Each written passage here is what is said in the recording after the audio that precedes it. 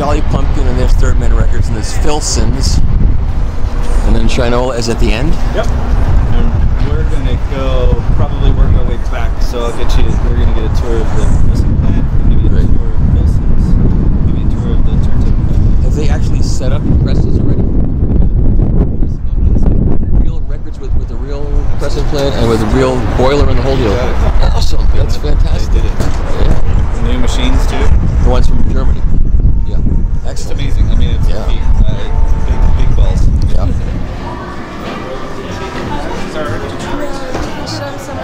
Yeah. That'd be great. So this is the Shinola store. No, we'll sell them. I mean, I don't have And here is their turntable. Yeah. Very beautiful.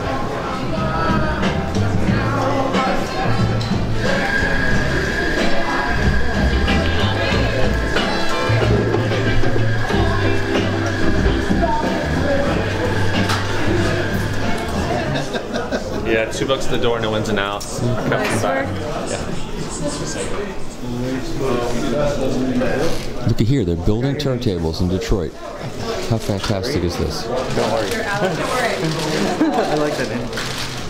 All right. Everybody say hi.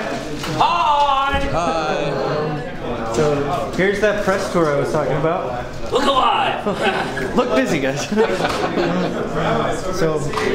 managed to kind of recruit. What press are you guys from? This is Michael Fremer. This is Steve. Hi, Steve. He's our factory manager. How do you do, Steve? Nice to meet you. He was with me at Audeze from the start. And with AnalogPlanet. Nice. Pleasure to meet you. Same here. And then all of the development on this is pretty much done in Los Angeles and in New Jersey with VPI. So I have a team in Los Angeles where we have an R&D facility where we did all the electronics of this and pretty much everything under the hood except for, you know, getting VPI's expertise on the really hard stuff like the tone arm, the motor and the pulley, all of that. So we'll go through the process, but this is kind of where it starts. And Larry, maybe you could tell them what you're doing. Right now I'm putting some Loctite into the three holes. I'm going to mount the skirt to the platter, and once I do that I'm going to pass it to Amari. He's going to start simming the hardware. So we'll keep coming down. Now, were you a turntable guy before this started? Yes, I'm doing a turn. I'm just. But I mean, before this whole business started, did you have a turntable? Oh, absolutely. In the day? Yes. And did you ever think this was going to come back like this? I really didn't. I really didn't. I knew it would. Okay. But when I saw it, I got so excited. Yeah. Larry's got an amazing history. I was learning something every day. Oh, I was probably the most excited person in this whole group. That's something I grew up with. Yeah, me too. But you were also some of the cream of the crop from leather and. Yes. Yep, he comes from our leather factory. Leather. So I did the logo in Boston. When we were So recruiting, you're dual threat, leather and turntables. Yes. And there's leather in the turntable, so that works out really Exactly. good. Yeah. Exactly. It's one of the first things we QC'd actually. We got three guys from the leather shop. So. we got lucky with our team. Yeah. We really, Steve and I went to the other factory managers and said we're going to need some of your best dudes, and we got them. Some of them. I'm one of them. Yes, you are, Larry. Nice to meet you. Omar, you want to give him a little insight on what you're doing here? What I'm doing, I'm basically just pre-assembling some of the wiring, which is the motor, ladder. What is this called again? DC rectifier. Yeah, DC rectifier. Then after I'm finished installing these three, all I do is pass it over to Clint. Normally I would install the skirt, but Larry helped me out today, and that's it. Once I finish installing. It's a Hurst motor too. It's Yep, good it's a motor. U.S. Yep. motor. So, we take pride in what the efforts that we took. I mean, we took some serious. This motor is $35, right? You could get this motor for $4, but it's a U.S. motor. So we really did everything we could to make it in the U.S. Like I said, aluminum comes from the U.S. It's machined in New Jersey. Everything except for some of the components in the electronics and the decorative pieces. So the decorative pieces come from the same company that our watch cases come from, which is an amazing company. I take a lot of pride to even. In Swiss? Hong Kong. Yep. The company's amazing. They should be singing their praises. So you can see we're kind of sub-assemblies. Everything is, we're still refining the process. This is going to be, I'm thrilled with how many we've been able to pump out. I think we're up to 100 so far. I think 92 was the last check. So today we'll probably hit 100 turntables. In how many? A week and a half? 2 weeks? Count the weekends, yeah. So this is really the beginning of the whole turntable manufacturing They haven't had process. a day off in 2 weeks. Because we're trying to hit we have wholesale orders that have already come through. We're trying to outfit our stores, and e-com is actually doing pretty so well. you're looking to meet wholesale orders and not just build to build. You actually have. We had to get the wholesale orders out because Black Friday and the holidays.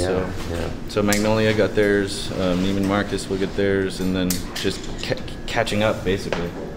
Is this the whole Black Friday. production right here? This is it. Okay. So it's How a many lot. are you expecting to roll out of here each year? For this year, at least 1,500, and we started literally less than 2 weeks ago. Wow, that's fantastic. Been working on this for over a year. This is a very special phonoprix that we designed from the ground up, which is somewhat unique because it's modular. So this actually slides out of the turntable, and we plan to offer different amps and also feature sets like potentially wireless or encoders or. Oh, that's fantastic. What a great idea that is. Yeah, and really the idea came from serviceability. Didn't want to have to ship. Sure. Didn't want to ship a whole turntable back. So if something went wrong with the electronics, we would just say just remove the electronics and we're good. Because everything else is pretty much mechanical unless you really drop the turntable. The only things that'll go wrong is some of these components. I mean, I would have loved to make it all modular, but. Did what we could, and this actually acts for me as a potential open source platform. People like Rupert Neve are working on one for us right now. Oh, really? Rob, you want to tell them what you're doing?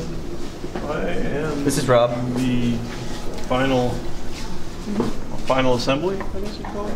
Yep. So this is the stage right before we go to QC. Can kind of show them what you do here. And you guys can get a sense of kind of what we're just a little bit. Oh God. Right? What's it weigh? The whole turntable is about 50 pounds. Oh, that's good. Massive, yeah, Massive. very large. Mass is good. And Yes. it's damped on the bottom. Yep. Little MDF. Nice. Thank you, Rob. And so by decorative pieces, this bezel, while you only see a shadow of it, was a big deal for us. This adds a lot of depth to the design. So this, and what else? Head shell handle. Yeah, I'm doing all the tone arm It's coming adjustments. from our partners in Hong Kong. So all the very beautiful stuff. The rest of it is done here. It's all very beautiful. Yeah, it's pretty It's a amazing. sharp looking turntable. Is it going to come in other colors besides black and white? Yep, it does. We did a limited edition for Magnolia. And next year we have at least 2 colorways and then another turntable coming.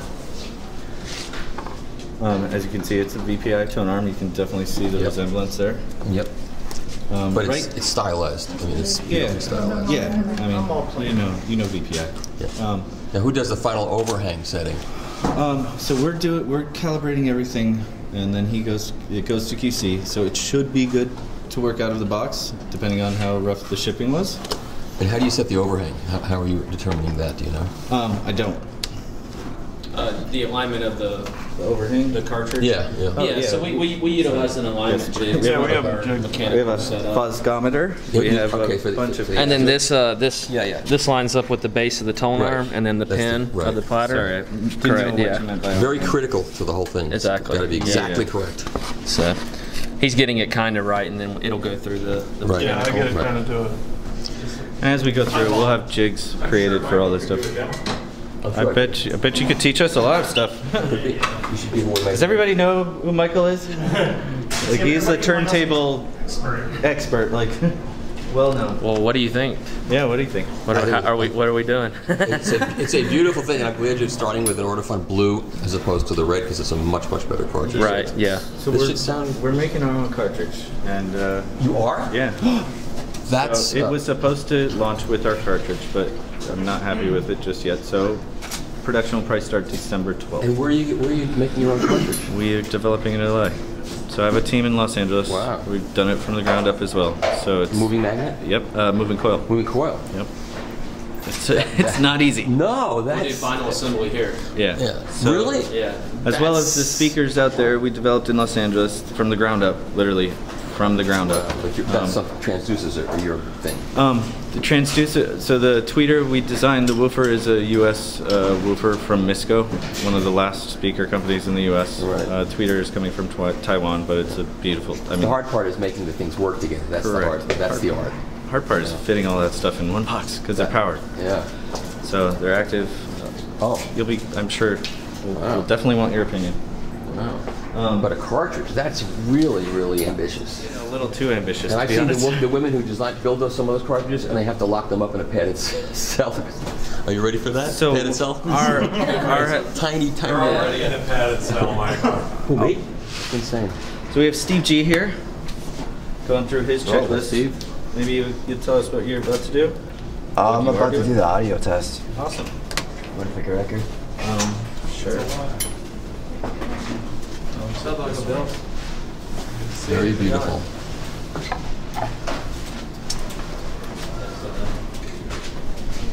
Give it a little blow on the compressed air real quick. Rain.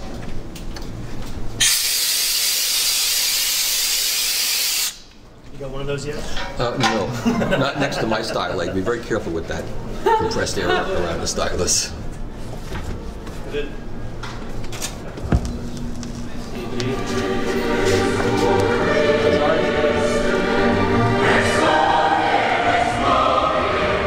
This is the happy music.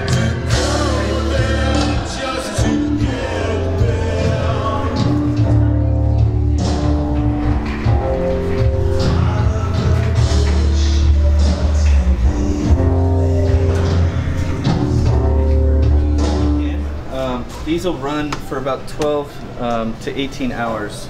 These have already been burned in, so they do go through a burn-in process just so we can make sure all the parts are gelling and there's not any pulley noise, whatnot, and just make sure the electronics don't fry.